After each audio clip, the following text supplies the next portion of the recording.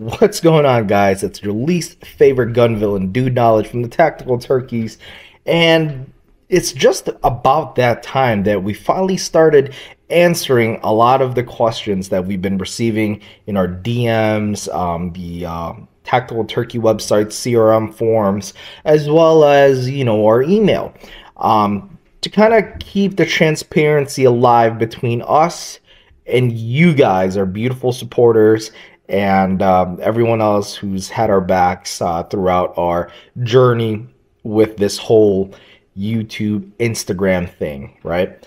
So, first and most asked question is, who is RIX Tactical and what is our relationship with them? RIX Tactical is a newer night vision company that has recently went ahead and went public this year at the NRA show. RIX Tactical is going to be one of the key players when it comes down to providing night vision accessories, night vision units, and all that cool jazz, as well as your, I guess you could call them more of your intermediate stuff when it comes down to like fusion thermals and stuff, at an affordable cost to many people like you and I who just want to go out there and do the thing, right?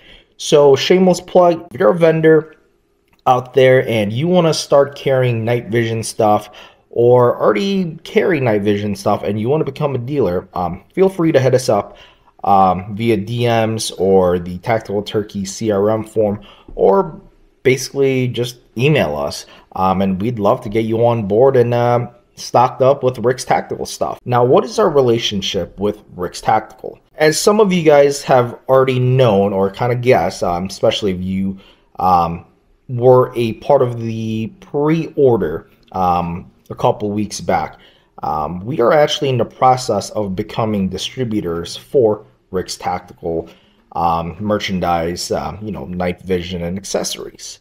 It's not something that we really wanted to pursue to begin with. However, the more and more we find out about the people that run RIX Tactical and the stuff that they offer at the price point, we definitely wanted to get involved, not so much to become night vision dealers or whatever, but to essentially bring the night vision out to more people so that we could share this passion for nighttime stuff to more and more people. Long story short, we really just want to get more exposure for night vision stuff as a whole and get people participating in night vision stuff. That's kind of where we're at, and not to mention Josh, Ryan from RIX Tactical, they're straight goons, and we have quite a good relationship as it stands.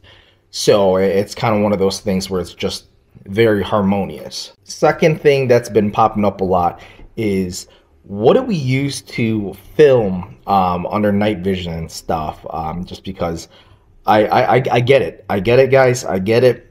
Taking your phone and putting it in the back of your night vision, it sucks. I get it. So for starters, I would highly suggest you look up these guys called Total Overwatch Productions. I'm going to go ahead and tag them here on Instagram if you're watching it on Instagram. That way you can go ahead and kind of see exactly what they have to offer. I highly recommend these units, especially if you're just getting into filming under night vision, especially if you don't have a lot of people with hands that could go ahead and actually act as a camera guy, or if you're just simply trying to get first-person view footage, simply because it enables you to still use your nods. You can see through them while you go ahead and capture footage. The concept is fairly simple. You go ahead and actually just attach it to your PVS 14, 31s, or whatever have you. And you go ahead and put a GoPro. I mean, nowadays a lot of people have GoPro, so it shouldn't really be a big issue. This will allow you to capture good audio, good footage, as well as if you are into attaching lavalier mics and stuff like that, you're able to do that and retrofit it to your GoPro and still film at night. Second way to film, the way that we like to do it, is using a Psionics camcorder. This is essentially what we use to film, I guess, third-person night vision stuff. We have it attached to a Ronin SC gimbal with the provided Psionics IR illuminator, as well as the Psionics Aurora itself. Reason why we like this is just because you could easily track it. You could also attach your phone, connect via Bluetooth to your Psionics, so you could have a heads-up preview of what you're filming, or you could simply just look through and, I guess, use your intuition. I don't know, whatever have you. Long story short, this rig that we kind of came up with has been working quite phenomenally, especially with the gimbal setup, just because it gives us that smooth transitions and rolling shots and whatever it is that we need to get footages of. One of the biggest questions that we get is night vision really worth it? Well, that comes to a very subjective perspective, right? So seeing at night is not something that us humans are normally capable of unless you have superhuman powers. So the ability to see at night would be considered a superhuman ability, kind of just like flying or going and traveling really fast and stuff like that. Is it necessary? Well, yes and no. Yes, because, well, you want to see at night, right? And no, because, well, you don't really have to see at night. I guess you could always have a flashlight, but that's kind of lame.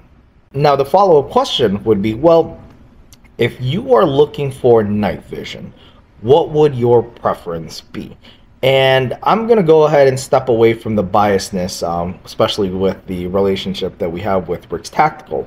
However, I do have to make a point that the price point for binoculars nowadays, especially with RIX Tactical, you're starting out at $39.99, which, if you really think about it, most of your weapon system, you know, topped up with accessories and stuff like that, you're very well hitting that price point right off the bat.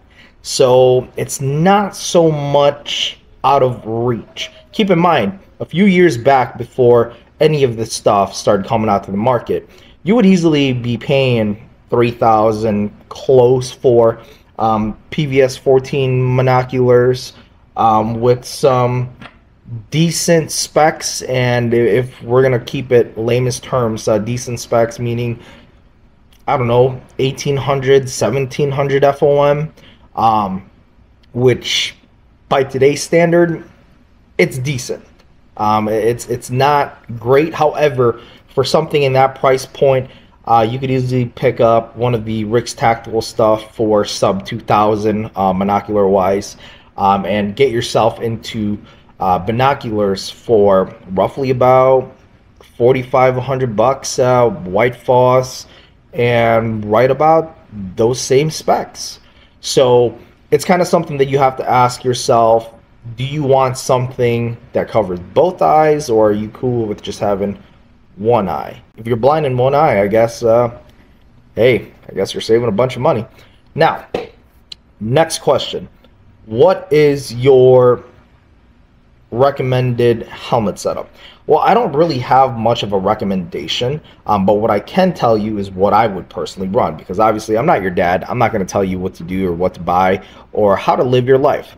However, I can tell you what I personally run. Now, as far as helmets go, I chose to go with the Team Wendy Ballistic, just because Team fucking Wendy. I like the fact that they already have the cool worm dials and whatnot. It's super comfy with the air foam, or whatever the hell they call it. Long story short, it's just comfortable. It's what I like. It's just what I prefer.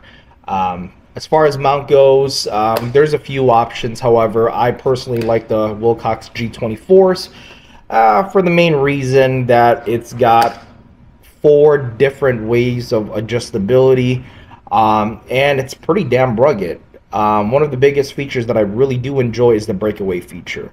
That feature is really, really good if you don't want to snap your neck and you like to travel on electric dirt bikes through wooded areas and potentially could get one of your nods caught in a branch or something. That will prevent you from snapping your neck. Now, as far as hearing pros or ear pros goes, I don't like running it mounted to the helmet just because I don't like to have to always put my helmet on to have my ear pros on. Sometimes I like to take my helmet off and watch people shoot while I let my head kind of not be soaked in sweat. As far as lights and stuff and whatnot, honestly, none of this stuff is necessary for use. Battery pack, this is something that comes on the this guy, the RIX Tactical, which is the binocular fusion thermal. That one does need to run on a battery pack that's provided, so it's kind of necessary. However, for stuff like the RNV31s, the RNV14s and whatnot, those you could run with the internal battery to run the unit. It just keeps your helmet a lot lighter. And I would also say the RNV31Ss, but those haven't been really released yet, and we got to check them out here in a little bit, and I'll take you guys along so you can kind of get the same experience here, and you know, you can kind of see what the higher end tier of what RIX Tactical offers. But not least, IR illumination. How necessary is having a good IR illuminator? Well, there's two ways to answer this. What is your ambient light looking like? If you're talking about a very well moonlit night, having an IR illuminator isn't exactly necessary, just because you're going to be fine without it. Now, if you're talking about a very pitch black environment where there's absolutely zero light present, you will need a good IR illuminator. Luckily, our friends over at Goonbeam sell one of the most powerful IR illuminators that I have ever seen, especially for the price point. Make sure you guys go check them out. It's very bright, I'll tell you that. Not to mention, if you're looking for some really cool LAM devices out there, AMMJ Solution does have his Penumbra, and word on the street is there might be some donut shit. You didn't hear that from me. Nonetheless, guys, if you're not doing anything on August 31, I want to personally invite you guys to the RIX Tactical official launch party in Haltom City. Is it Haltom City? Let me check.